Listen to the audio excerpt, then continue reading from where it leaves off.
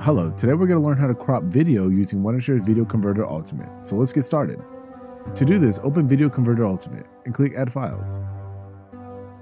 From there, find the video you wish to crop. Click Open, then click Edit. From there, go to Adjust.